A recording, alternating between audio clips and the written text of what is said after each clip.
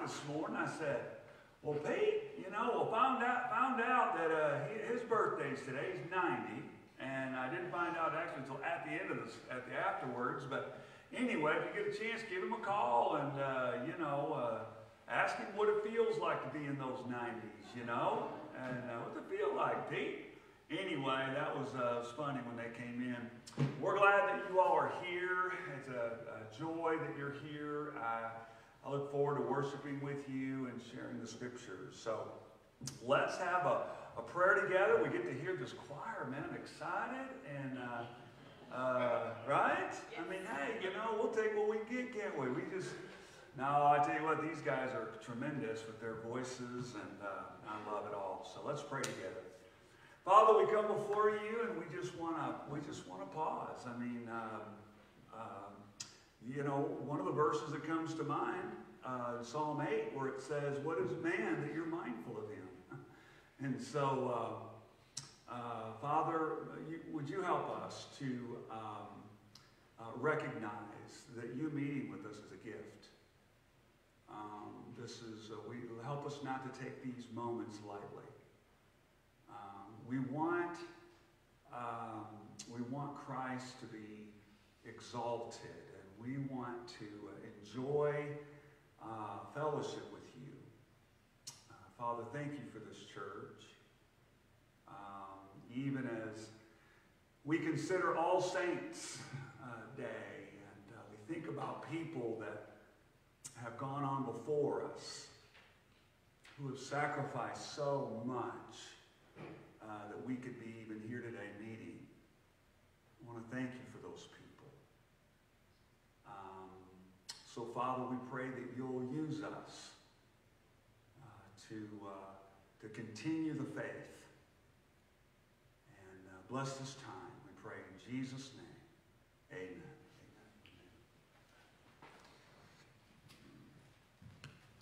Well, good morning, church. Good morning. It is wonderful to see y'all. If you're here in person with us or if you're joining us online, we are so thrilled that you've joined us on such a beautiful fall morning. Let's stand together this morning. Let's begin worship with Bind Us Together, hymn 390.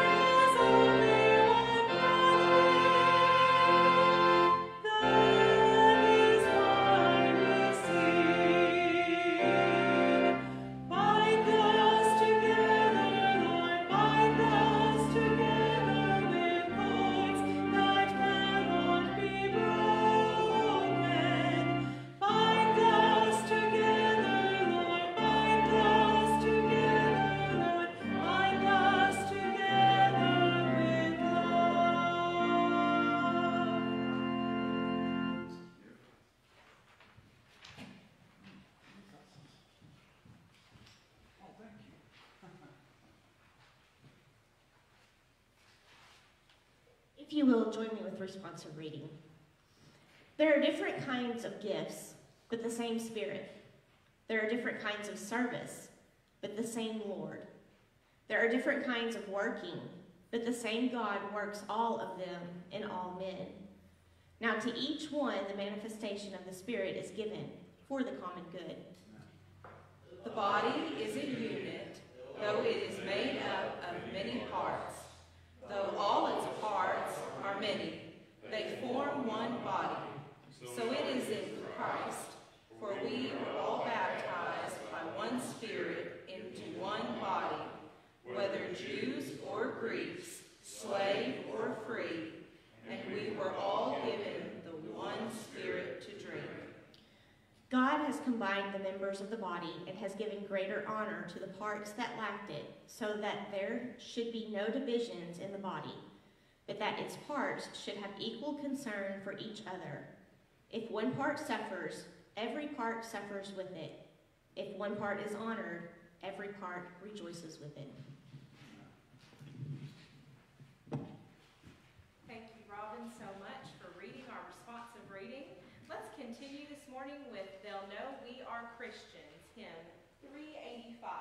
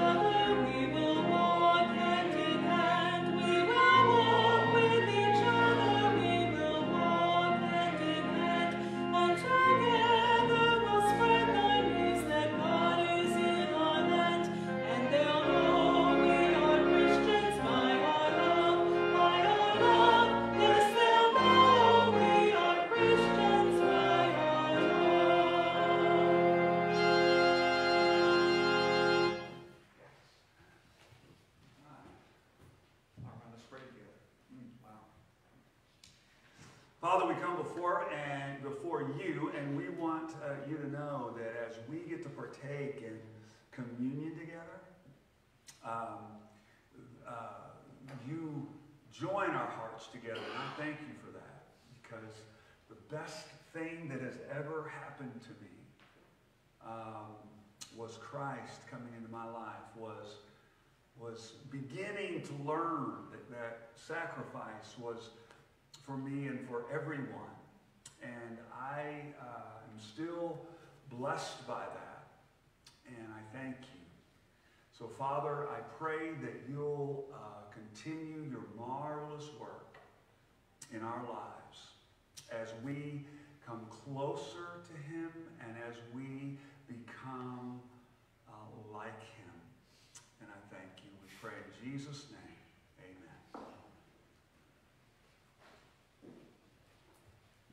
Join me for the Lord's Prayer. Our Father, who art in heaven, hallowed be thy name. Thy kingdom come, thy will be done, on earth as it is in heaven. Give us this day our daily bread, and forgive us our trespasses, as we forgive those who trespass against us. Lead us not into temptation, but deliver us from evil. For thine is the kingdom, and the power, and the glory forever. Amen. Glory be to the Father, and to the Son, and to the Holy Ghost, as it was in the beginning, is now, and ever shall be, world without end. Amen.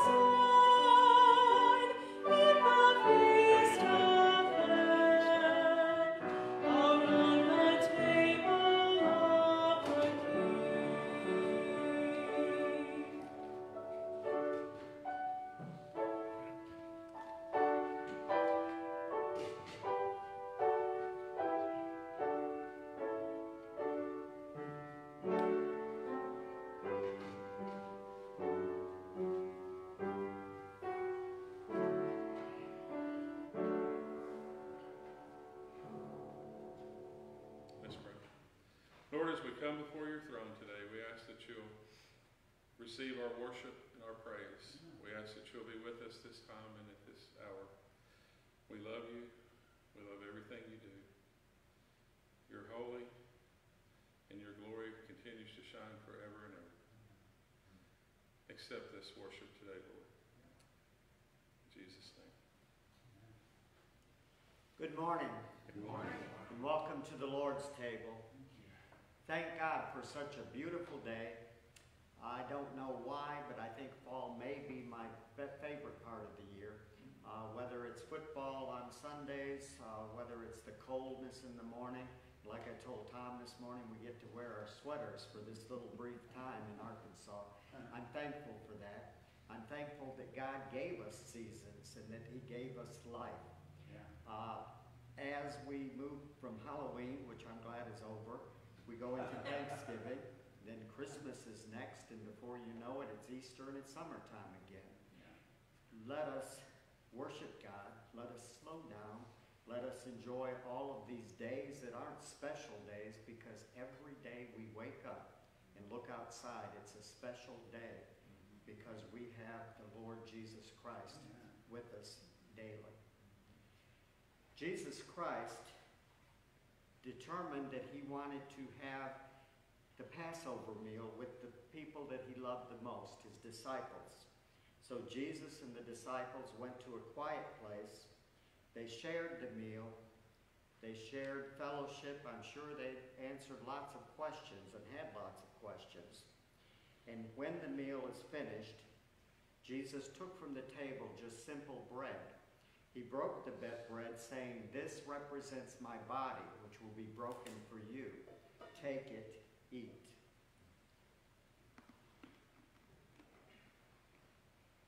And likewise, Jesus took the cup, and after blessing the cup, he shared it with all the disciples in turn, saying, "This represents my blood. My blood is to be shed for you for the forgiveness of your sin and for the sins of many. Take it, drink."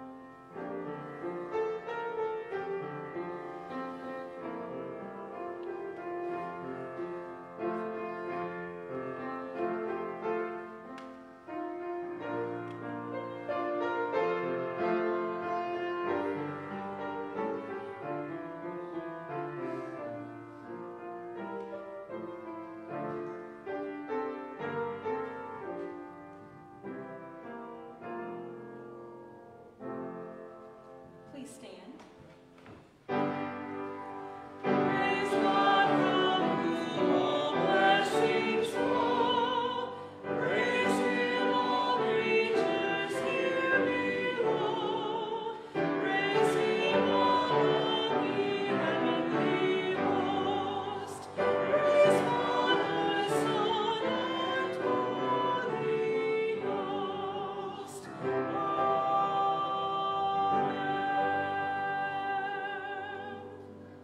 Father, thank you for this morning, and I ask that you'll bless those who gave offerings today, and that you'll bless all of us, though, Lord, and that you'll multiply these offerings and grow them and use them for the advancement of your kingdom. In Jesus' name, amen. Please be seated.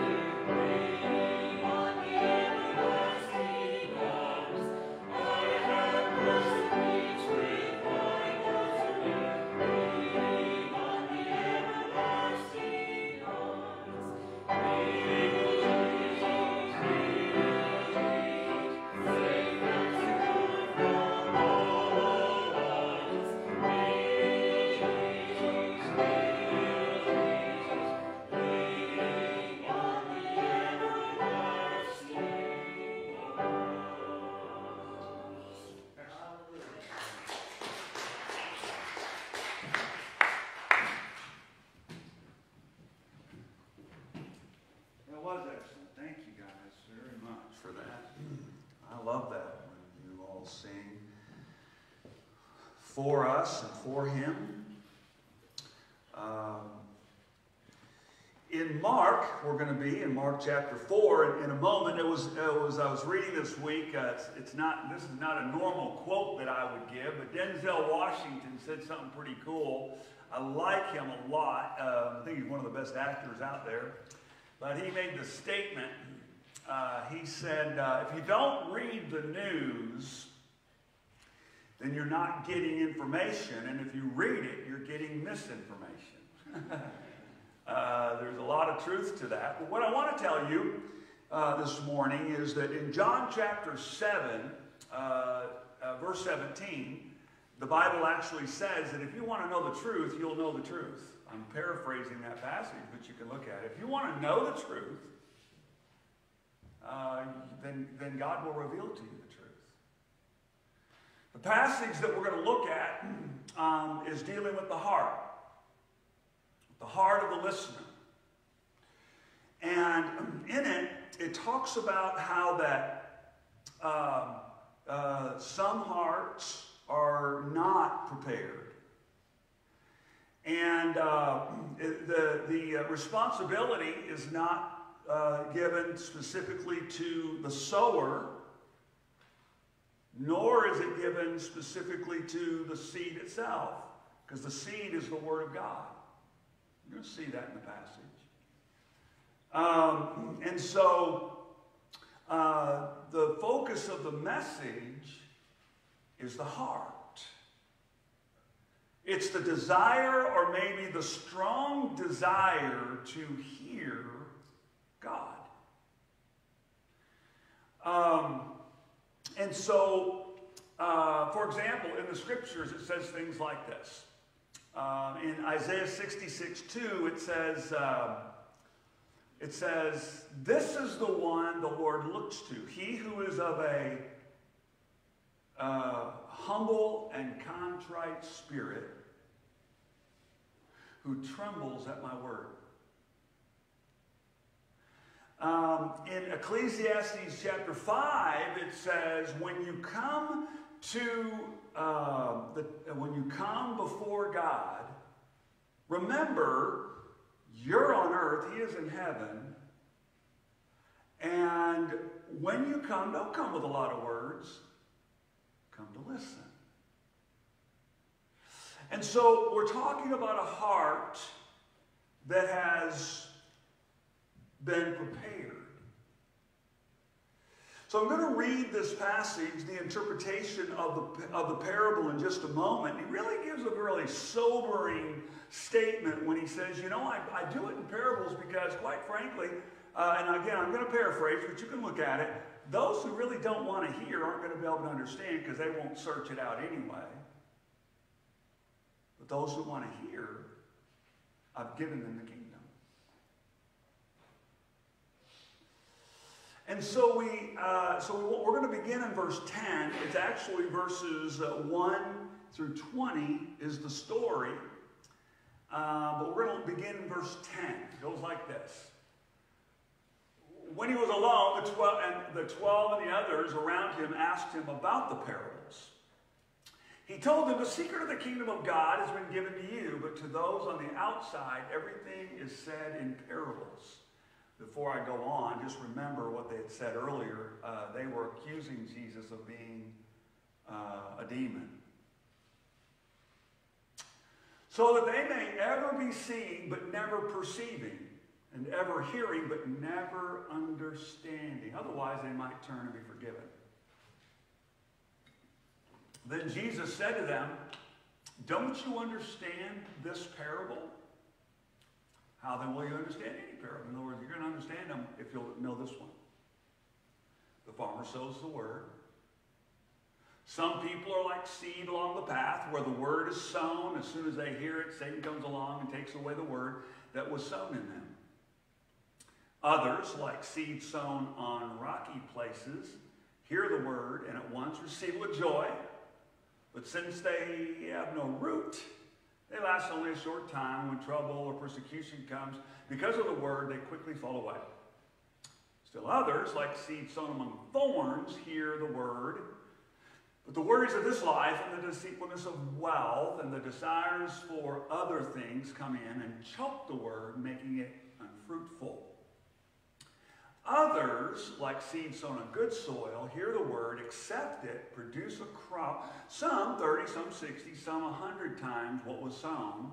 And if you were to look in Luke chapter 8, you'd see that not only do they produce fruit, but they endure. Okay? So bottom line is, where you and I want to be, is we want to be the faith that produces fruit. Number one. Secondly, we want to be the ones that produce fruit, but we want to continue to bear fruit. That's what we want to be. We don't want to be like the first one, that the seed was sown and it fell along the wayside, and the birds come along and just eat it up. It doesn't go anywhere. Bring up the first point if you would. We'll just do it this way. We're going to do this very quickly and then we'll talk. There is a hearing of the scriptures that is so uninterested that they are distracted by anything within sight or sound. In other words, that's why the devil comes and steals something. He just, he reminds you, well, did you see what so-and-so had on? Did you see what, why is so-and-so here? Or, I really didn't like that song that was chosen. Just Satan comes along and just sort of steals it, right? Just, they're so uninterested in the word that it's real easy for them to get distracted by something else. Okay? Secondly, there is a hearing that is driven by the emotion of joy, but as soon as it is unpopular or persecuted or find themselves in hardship, they walk away. In other words, they hear the message, oh my gosh, man, I get to go to heaven, and God loves me, and they jump in this thing, and because the root didn't go down into the heart, didn't go deep into the soil, it came up very quickly, looked good, we're excited, they became believers, but all of a sudden, it's not popular. It's like they're making fun of me because I believe. They hit the first hardship, and they walk away. That's what they did. Verses 16 and 17. Number 3. Thanks, Brent, for helping me out. And then there is a hearing that has never grasped the value of the voice of God in His Word, that is way beyond the value, the senseless messages of the heart. In other words, the messages of the heart would be that they become so consumed by the worries of life, the cares of life, and everything that's going on around that takes all of their energy and all of their mind and all of their heart. Another one would be that riches, they have the deception that riches would actually satisfy the longings of the heart. Now listen to me, riches are not the problem. The problem is the heart. The heart thinking that that's going to satisfy me. Or that somehow it's going to last forever. I have a verse that I put on my business card, and it says this, Psalm 63:3, and it says, verses 1 through 3 basically, but I just took a little part of verse 1 and then part of verse 3. It says, Lord, I'm going to seek you in the morning because your loving kindness is better than life. In other words, God, I found out that, and that's really one of the things that happens in the believer's life, where their faith takes you. It takes you to a place where you're going, God, you're amazing. And I wouldn't want anything else. In fact, God, I'd give up everything for you. That's where it takes you. Thirdly, and by the way, I am really going by the passage itself there, and the heart seems to always want something more. It's like you get that, and then you want something. And I've done it. Haven't you guys done that? I remember just in life you tend to do that. But the question is that more important than Him? Does that thing become more important than him? Because it says they have desire for other things. They have desire for other things. They have desire for other. And so, I remember, I had this particular car, and I got this car, and I'm like, man, I really like this car. I was like, I like that car better. And I want that car, and then maybe I'll get out on. And if I got that car, and I did that with a Mustang, and then I did it with a certain Camaro, and I got it. And what's so funny? After about a year or 2 years, usually is my max. I go, man, this isn't as great as I thought it was. It just isn't as great as I thought. But watch this.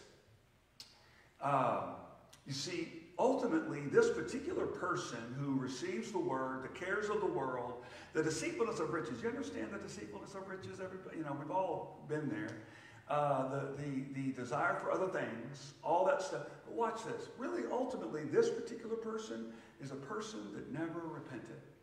What you say, now why is that? Why would you say that? Well, because the thorns that are there, the weeds that are there, were never taken away. They remained. And what they did was they sucked all the nutrients, all the energy of that person, and their faith just went away. There was no fruit as a result. So the fourth one is the one you and I want. Number 4, Brent, here it is. Then there's one who hears, whose heart refuses any other message but the living Word of God, whose life becomes changed.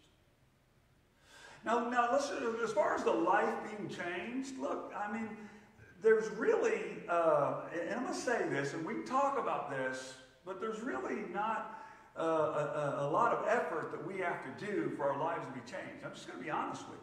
He which began a good work in you will perform it until the day of Jesus. I got to tell you that for my life to change, it's not going to be because of my strength. It's not going to be because I'm so smart. It's not. In fact, in chapter 2, verse 13 of Philippians, it says, he works in you both to desire and to do his good work. He moves in you. And so, all of a sudden, there's this desire to be different. Now, watch this. Here's what faith tends to do. And you might put this in a little different order than myself, okay? But here's what faith tends to do. You begin believing. You can read this in 1 Peter chapter 1. You begin believing. And what happens is that belief that Christ died, and then you begin to grow to this place where you're going, wait a minute, wait. He died for me. And that begins to blow you away. And then you come to a realization that he died for everybody, even around you. Watch this. And then what happens, the Bible teaches, is that you love him. You don't see him, but you love him. And I got to tell you something about love. It grows. It keeps growing. And that's what's going on. But then if you follow, the scriptures, what you find is all of a sudden, not only do you fall in love with him, you want to be obedient to him. And as you're being obedient to him, all of a sudden, you want to live like him. And pretty soon, you come to this place where holiness becomes important. And then you come to this place where you realize that I belong to him. And my life is his. Right? You follow the teachings of Jesus? He who takes up his cross and follows me, my disciple. So you see there's just this progression. And usually, I don't know, it usually doesn't happen on the first day that you ask Jesus to come into your life or that you believe in him. But I'm telling you, because it's his work, those are the things that begin to go on in your life. But we can go further than that. Because you and I want to have the kind of faith, one that stays with him, We want to have that kind of faith, but also the kind of faith that produces fruit. And so what we see is when we look at it, what fruit is, okay, for example, let me give you some examples in the scripture. You could go to Hebrews 13, and a couple of things that are fruitful is, I'm just telling you, it says it, that it would be the sacrifice of praise or the sacrifice of thanksgiving. Isn't that interesting? In other words, guys, I got to tell you, it's really, really difficult to have a heart of thanksgiving and complaint at the same time. You guys ever try to do that? Try to do that sometime. God, I'm so thankful, but God, no. It's real hard to have the both.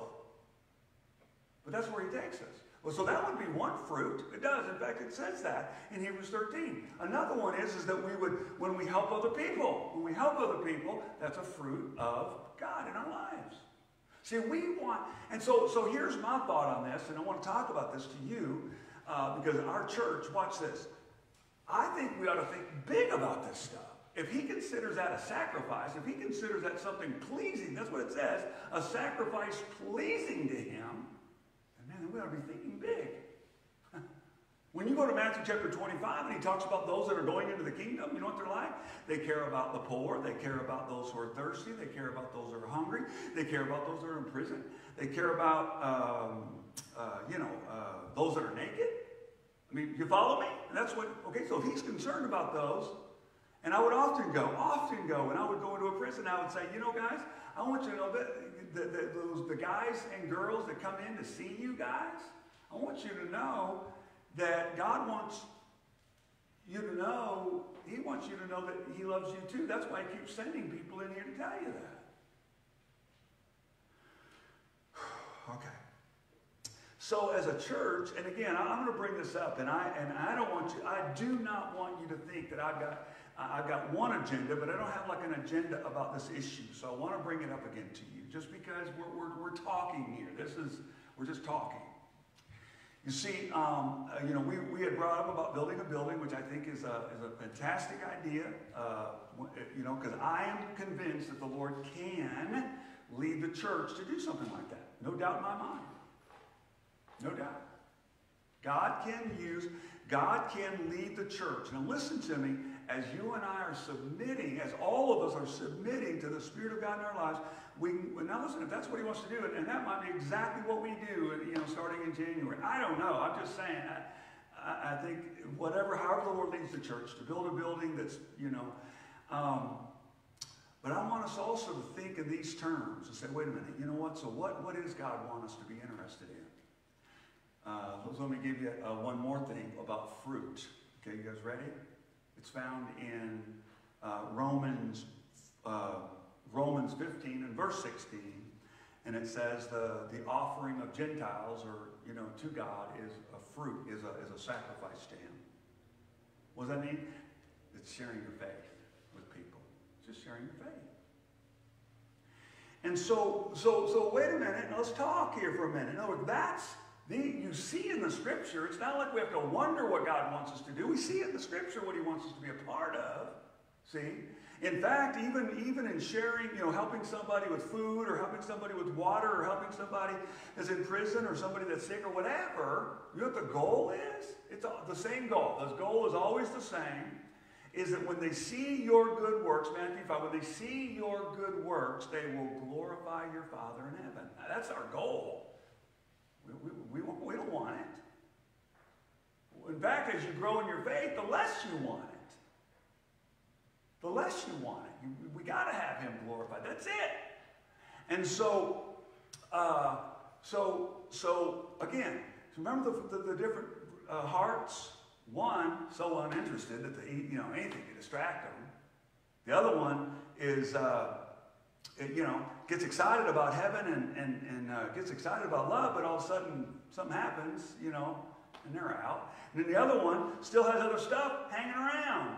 They really have other stuff that they have more interest in something else than they do him. But we want to be those people whose faith changes them. Okay, so let me, I'm going to give you, good, I'm doing really good on time. So I'm almost done. Isn't that great? Now watch this though. I don't want to miss it, because this is for me, this is the best part. The only passage I'm going to look at next, Brent, just so you're ready, is going to be that passage, 2 Timothy 4 in a minute, okay? Thank you. I'll be there in a minute. Okay, so We know the fruit is thanksgiving. We know the fruit is helping people. We know the fruit is sharing our faith, that other people can go to heaven too. But there's also the fruit of the Spirit. So let me kind of run through those 9 fruit. You see, one would be love. Love is given when it's undeserved. Isn't that what God did with us? What he did with me. That's what he did with me. And one of the hard parts, for example, for myself is, for example, in Ephesians chapter 4, is that God's intention is that we become more and more like Christ. And so he says in that passage that we need to speak the truth in love. Sometimes the truth doesn't feel right.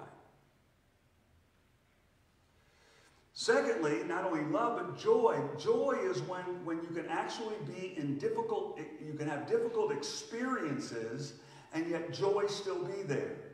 Paul put it this way. He said,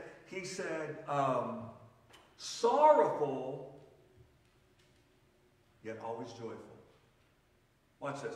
Circumstances make me sorrowful, but he gives me joy. Listen to me. It's not something you have to conjure up. You don't have to make it up. You don't have to, I'm going to have joy today, I'm going to have joy today, I'm going to have joy today, I'm just going to have a good attitude, I'm going to think it right. No. Forget all that stuff. I mean, all those self-help books, listen to me, man. I tell you what, they'll take you down a road that'll make you miserable eventually. Here's what you do. You say, God, I don't have joy. Would you give it to me? Would you give it to me? And I would hold on, because he's going to give it to you. God, give me love, but hang on, because he's going to give it to you. Peace in the midst of turmoil. You can have peace in a storm. You can have. I didn't say that you always do. I'm just saying you can have. Why? Because of the Holy Spirit. Patience when waiting is not what you want to do. Patience means to remain under. These are fruit of the Spirit. You see, we want to have a kind of faith that produces fruit. See? That's what we want. Kindness, even to those that are mean. Goodness, doing good when it's unexpected. Faithfulness, when others are not. Gentle, when strength is what you want to show. Self-control, when it's easier to say the harsh things. All right. So, because that you and I, the audience that you and I really have this morning is not anybody in this room. And it's not somebody out there. Our audience is not to please everybody that we can try to please. But we have an audience of one. You and I have to answer. And it's going to be a great time, but there's going to be stuff that's just going to burn up, the Bible says in 1 Corinthians chapter 3, because we did it for us. It was about me. And not about him. Watch this. In the presence of God, that's a great experience when you keep going through your day on Monday and Tuesday and you know that you're in the presence of God. And of Christ Jesus, who will judge the living and the dead. And in view of his appearing in his kingdom, which is coming, I give you this charge. Preach the word. Be prepared in season and out of season. Correct, rebuke, and encourage with great patience and careful instruction. I got to tell you, as a pastor, I want you to know that I believe that I have this gift of encouragement. So I love doing that all day long. But sometimes there are things that are hard to say.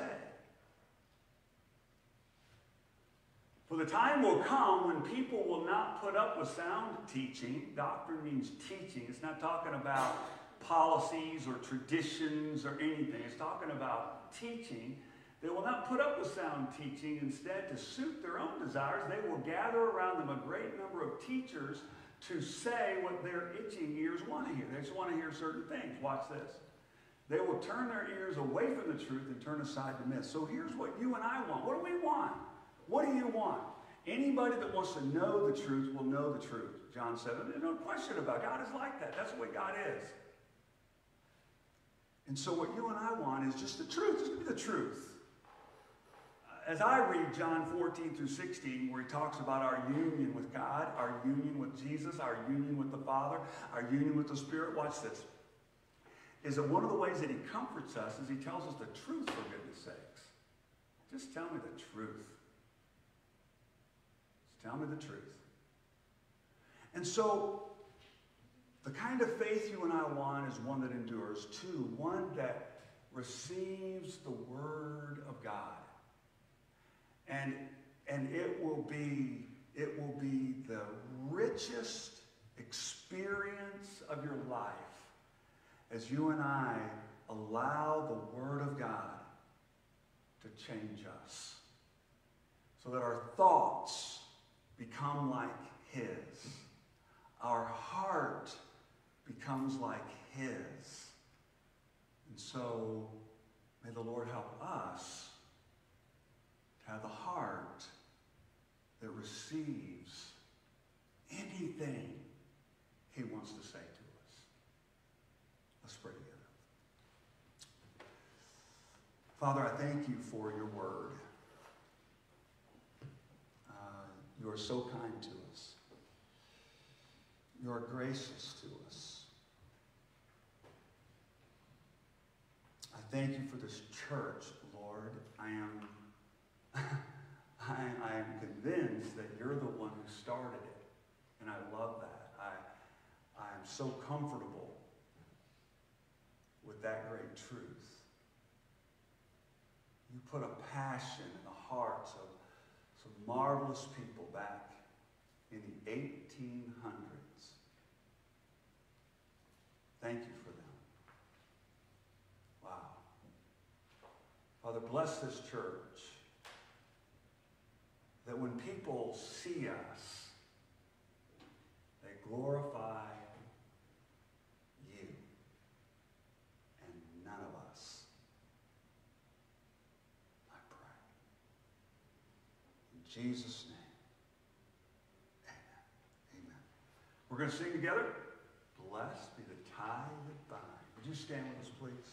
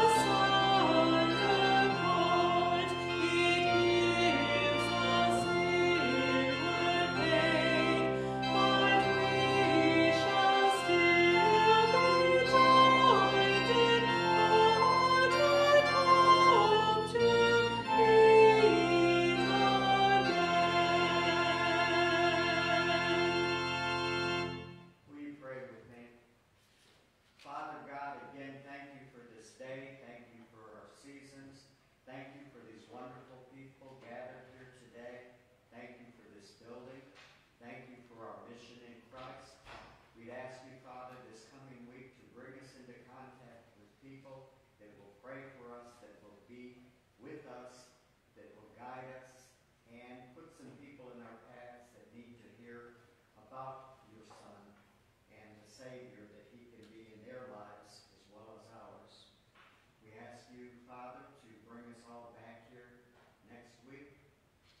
pray this in the name of your Son,